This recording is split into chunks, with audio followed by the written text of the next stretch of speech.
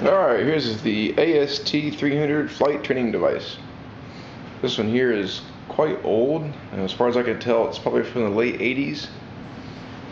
It's pretty much complete. I think I have just about everything for it. Unfortunately, it has been neglected for quite a while. It has mostly simulated instruments, although the HSI it appears to be a real Bendix unit. Of course the clock is real, it's easy. The radios look real. I think they may actually be authentic faceplates and probably authentic displays. However, if we grab one of the instruments here,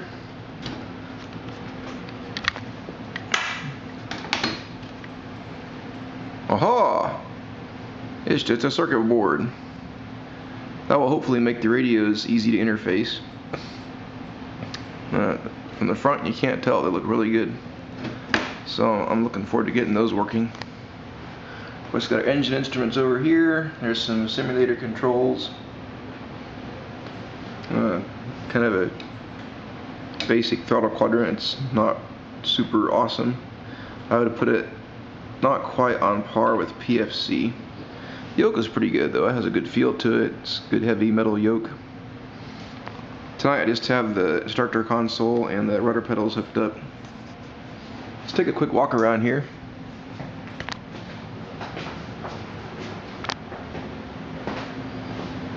I'm going to see the power supply, and I had to cut a couple wires here. I basically had to hot wire the simulator because I don't have the key. It's one of the things I did not get. There's our interface panel back there.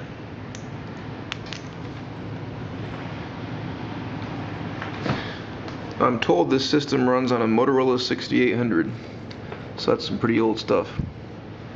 Let's walk around to the back real quick, on the pilot side.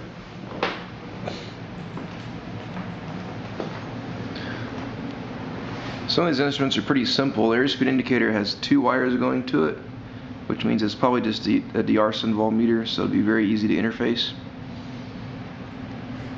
The HSI has some kind of driver board up here.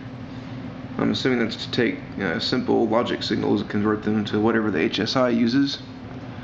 You can see our trim system back here, which is pretty cool. I'll show you that later. This board here seems to have something to do with the elevator trim. Compass is pretty cool. I believe this is a real compass. What they've done, let me just grab it here.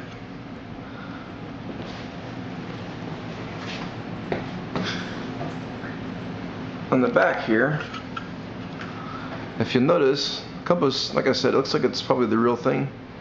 On the back we've got a little bar magnet attached to a cog that's driven probably by a stepper motor. So if you look, as I rotate the thing, it really doesn't move. But if I grab the gears back here, look at that. That's pretty slick. So I'm looking forward to getting that working. And probably try to make something similar for my Saberliner. Now, one thing about simulators, they're kind of like pets. If you leave them alone and neglect them for too long, they go crazy. And this one's no different. Let's go ahead and fire it up real quick.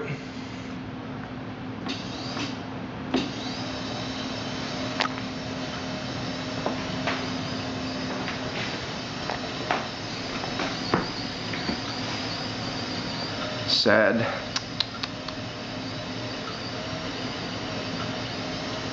It is totally nuts. I also have no power to my radios. I've got a couple of instruments that are lighting up. This one you can't really tell, but the backlighting is working on that one. The clock is backlit. I guess all the aerobatics have our fuel level bouncing around. Looks like it's not real steady. Master switch, avionics, and electrical master have no effect. Gear lights are out. Engines are kind of interesting. Looks like we have power to our left engine here, even though the mixture is pulled back and the magnetos are off. They seem to have no effect. Now we do see that we're showing no fuel flow, but if I run the mixture forward,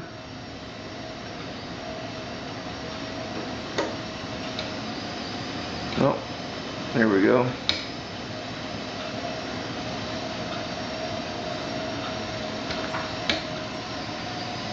There's full power. No fuel, but yet our engine is still apparently running. Right engine seems to be totally dead and it doesn't do anything. Prop lever works in the left engine. You can see that having an effect. There we go.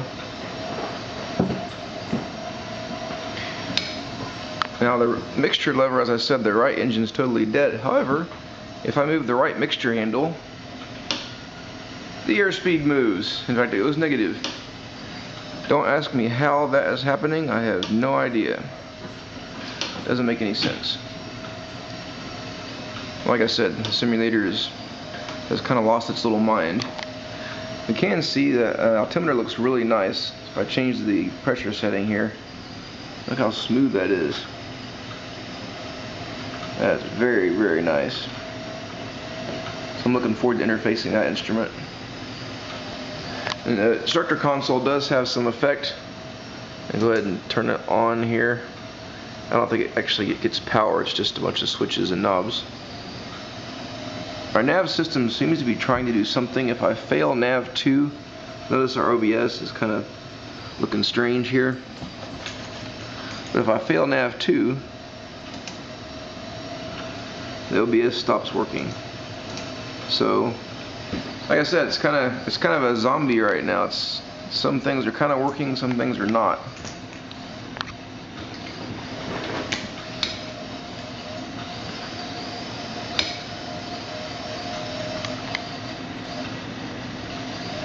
Now, one thing that is kind of sort of working, which is pretty cool. Notice we have a Cessna style trim wheel here. If I move that, watch the yoke. They're mechanically linked, which is pretty nice. Now, to top that off, we also have electric trim. Watch this. I am not moving the yoke. That's the trim system. It's not working 100%, but you get the idea. Oh, that's my assistant over there. He's enjoying himself. Anyways, that's kind of where we're at right now. The pedals are interesting. They look pretty authentic. They have, of course, obviously they have rudder control there. It looks like they have brakes, but I got to looking at it, I realized there's nothing hooked up to the brakes, so that's just for effect. Probably won't be too hard to mount something here, maybe a Hall effect sensor, and get brakes working.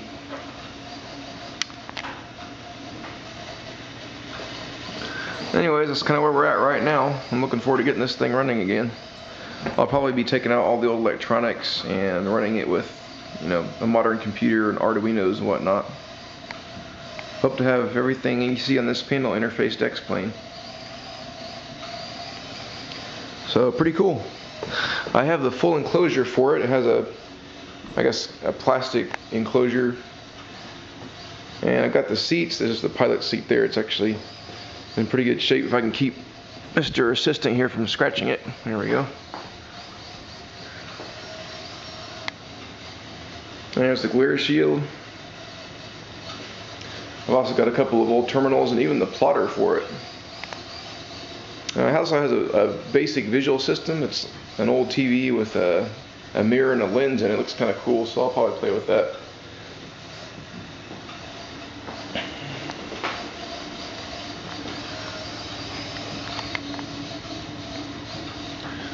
Well, that's it for now.